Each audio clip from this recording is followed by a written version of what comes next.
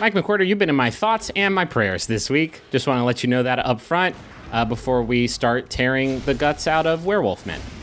Thanks for thinking of me. It's been kind of a tough weekend, and it's not over yet, unfortunately. But yeah. A little bit of backstory. We were playing Bloodborne here, if you couldn't tell by the fact that it looks like a Souls game, and is very gothic. And so far, we've shed like 14 gallons of blood, and we're just a few seconds in.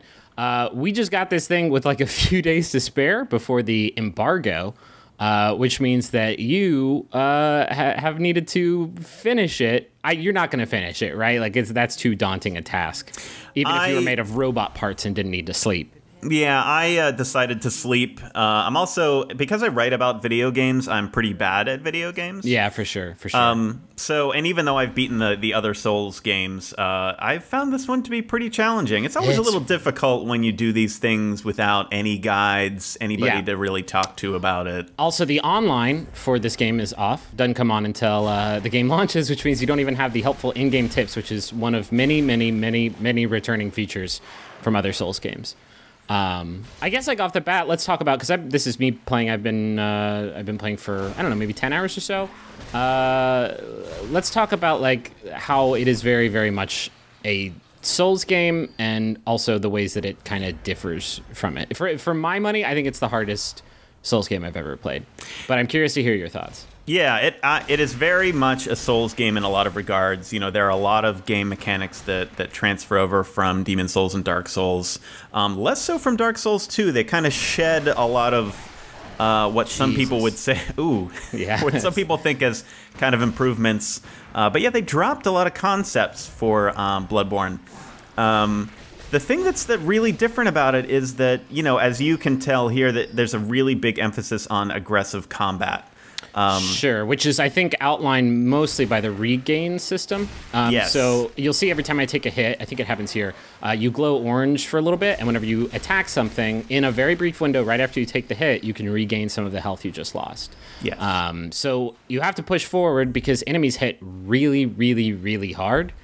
And if you don't, back off every time you get hit, you're going to either run out of blood vials, which is sort of the Estus Flask S healing resource, even though it doesn't recover. That almost went very bad. I went bad, but it could have gone much worse. So yeah, if you don't stay on the aggressive, you'll die. And that is also not made any easier by the fact that your ranged attacks in this game are kind of pathetic. Yeah, if you were the kind of person who played Demon Souls and Dark Souls and relied on a bow and arrow or relied on magic spells, you're in for a world of hurt, because this is all melee. And I cannot stress how critical the gun stagger move is in this game. Yeah, that's what I opened up this video with. I think I do it one more time. Basically, if you shoot an enemy right before they attack you, you can do like a devastating execution move on them, which is a very efficient way to play the game. Although bullets are a resource. As you can see there, they're that 16 number underneath my health. You can also get those back by draining your health. You can like use your own blood as bullets, which is kind of a cool system. Here it is. Oh, nice. Ooh, yeah. Nice, right in the tummy. Yeah, so your gun is like a shield. Like your gun is a defensive thing way more than it is an offensive thing because, again, the damage you do with it is pathetic. Yeah, but it's really critical to use it in a lot of fights. You know, I encountered a late game boss fight that I was just struggling with because I was playing kind of like I would play Dark Souls, you know, just hand-to-hand combat and dodging and rolling. And then I decided, you know what, let's whip out the pistol in the middle of this fight and see how that goes. And I took that guy down in about 4 or 5 hits after that. So really cannot stress enough how much you have to learn how to use the firearms in this game effectively. Another thing that I feel like kind of separates it and also makes it much, much harder is that you almost never are fighting one enemy at a time. At the very least, you're fighting 2, like it is here. And a lot of the time, you're fighting like 9. There's actually some cool mechanics in there. In the very first area that you play in, and if you've been following the game, you probably saw this from some of the alpha footage that came out. But the early area of the game is jam-packed with enemies. And the only way to really make them more manageable is there's this like gathering bell that will ring every few minutes or so that sort of sets them on different patrol routes. So you have to kind of wait for your opportunity to move on. And there's a few other mechanics like that. Like there are wolves that you encounter in one part who will summon other wolves. So you have to kind of take down the alert guards very, very quickly, or else you'll get very quickly overwhelmed. These guys are just the worst.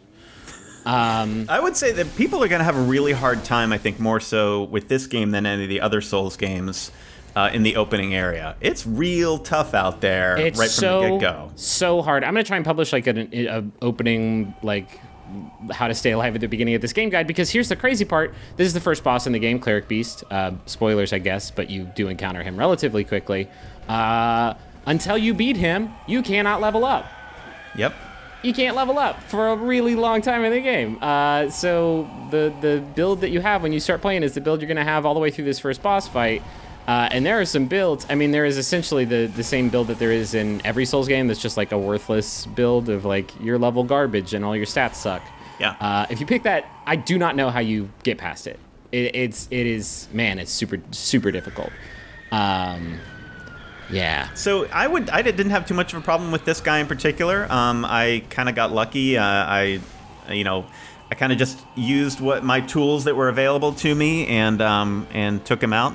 I think you do get maybe some fire paper before this. Maybe not. Yeah, that helps. Setting. There's you really have to use items. I feel like in this game a lot more than you did in the last, because it's the only like effective way of doing range damage. Those Molotov cocktails are so essential. In some of the boss fights, particularly the second one, which I won't spoil here, but it's against a very, very fast, very deadly, like, one-shot enemy. And if you don't use fire, like, I just don't know how you take him down. But just like in general, like, you have to use, there's an item called Pebbles that you can use to sort of distract enemies and pull them away from the group, and you have to use that a lot as well. This is the leveling system, which is going to look very familiar if you played a Souls game before. It's a lot more limited. There's only 6 stats that you can put points into, and I'm still not 100% sure what Arcane does because I have not found an item that uses it yet. So from what I understand, it actually boosts the effect of other buffs like fire and bolt. So when you have weapons that have those kind of attributes, it's going to increase the effectiveness of them. Interesting. Yeah. I'm kind of into it because, like, in a lot of Souls games, there are stats that I just don't touch. Like, I think Resilience was a stat in the last game that I never put a single point into, and I never really fully, I mean, I know it helped out with defense, but I just never saw the point in using it. Yeah, I feel like it's a lot more straightforward. It's one of the more straightforward elements of the game. I haven't encountered any of the, what was the guild system that was in the Souls game? Covenants. Yep. Yeah, are those in the game? Have I just not gotten to them yet? They are in the game. They're under a new category called Oath Memories. And on the previous screen, you could see the Carol rune section in the upper right. And those runes are kind of like rings in Demon Souls and Dark Souls. Oh, okay. And then the last one is the Oath Memory, and that's your Covenant. And there are a couple Covenants. I am in a PvP Covenant right now. Of course you are. But yeah, so yeah, Covenants are in there. It took me a really long time to actually find one. So it's not kind of like Demon Souls or Dark Souls and Dark Souls 2, where it kind of right off the bat you can just hop right into some Covenants. Yeah. This they keep a lot of things for the late game here. Yeah, I've noticed that. Specifically, like, this is a little bit further on into the game. Spoilers, I'm about to get to a part which is by far my favorite thing that has happened to me in this game, and maybe any Souls game ever. So if you want to go into this game sort of unspoiled, I would recommend maybe stopping the video now. Thanks for watching. Okay, later. Okay, thank you for still being here. There are not a lot of items. Like, I have not found a ton of weapons. And I've been playing for a while now. Here I'm using a hunter's torch that I just found, which is kind of cool. It takes the slot that you use for your guns, so you don't have any ranged attacks when you're using it, but it's really useful against beast-type enemies, which, like, everybody in this area is. But, like, I've only found one weapon, and it's the weapon I'm using now that, like, I had to actually boost my stats to be able to use. So, like, early on in the game, you're basically using either the starting weapons or one of, like, 2 weapons that you unlock for completing a boss. Yeah, I played for about 15 to 16 hours with the starting weapon until I found something that I thought was really interesting. That's kind of bonkers. That's kind of like, I don't know, that's crazy. It's so different from how every other Souls game has been, where, like, you could run around and scamper around and find, you know, maybe a weapon in an area you're not supposed to be at yet, and then, you know, try and get that. Here's that moment. Hey, who's that guy talking to you? Oh, shit. It's somebody who, for the rest of this level, will shoot you with a Gatling gun. No matter where you are, if you are outside in this level, this person is going to light you up. Still haven't been able to kill him, because once you get up to him, he's really difficult. He's like really, really goddamn hard to kill. Yeah, you know what? It took me a long time to beat that guy, and it was near the end of the game. I would not recommend going after him too early, because he is going to work you. In general, I am blown away at how crazy difficult this game is. I played and beat and loved the hell out of Demon Souls and Dark Souls 1 and Dark Souls 2. I'm like on my 3rd playthrough of Dark Souls 2, and I'll probably do it again once it comes out on PS4 and Xbox One with the Scholar of the First Sin or whatever it's called. But I am flabbergasted at how difficult this game is, and it's amazing because it's like it's kind of how I felt when I played I played Dark Souls before I played Demon Souls. I remember having that feeling then too of like, oh my god, I can't believe how difficult this game is. And maybe it's just because like I am playing it before it's out and don't have like any help in the way of guides, which is to me sort of a quintessential Souls thing of like getting online and having almost that playground interaction of, oh, did you find any secrets? Please God, tell me any secrets that you found. But it is kicking my ass and I'm loving it. It is really tough, and there were a lot of moments where I was kind of almost brought to tears by this game, because it's been really kind of difficult to beat it under a deadline. Yeah. But you know what? You'll persevere. I believe in you. I got through some pretty tough scraps here, but and now I'm in the middle of a really tough one that I'm actually actively seeking help on. So. Oh gosh. You can do it. I know you can do it. It's just it's really difficult. Thank you for believing me. Yeah, I mean, it also has the same Souls thing of like, whenever you do finally accomplish something sweet, like it feels so good, man. Beating that second boss who destroyed me maybe 8 or 9 times, which is always very annoying because you lose souls in the process of doing so. After beating him and like pulling off some totally sick dodge maneuvers, like man, I felt like the high king of all video games. Here's me using a wooden shield I found, which I think they put in the game as a joke.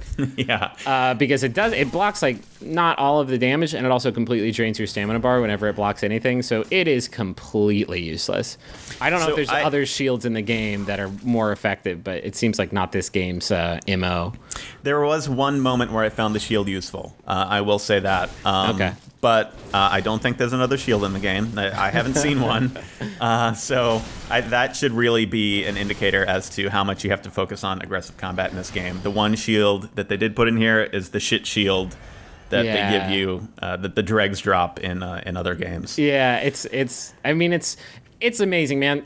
I've had to completely relearn how to play this series because I usually play as either a magician or I play as a heavily armored like faith user, and that's not an option. Here's the thing that happened that I just still don't quite understand. I was wondering if you could shed some light on. Got picked up by a big invisible hand, and then it ate me, and all my blood came out. But then I was fine. Yeah, okay. I mean, I can unpack that for you a little later. That might be a little long to explain in this video right here, but yeah, watch out for giant spider-like invisible specters that might transport you to other locations and induce frenzy, if that makes any sense to you. Okay, so I guess a good PSA for the viewer, look out for spectral spider hands. We're about out of video. I ended it with a dumb death because how appropriate. But when is your review going to be up, do you think? I think it's going to hit later this week. I'm going to write some impressions things today and some little tips for some folks. Hot tips, yeah. And I think I need to spend more time with the online, and hey, that was a neat little trick you did there. Hey, thanks. Yeah, it panned out really well. Cool. Well, looking forward to that. We'll have a lot more videos on this game throughout the week, so stay tuned. Oh, jeez.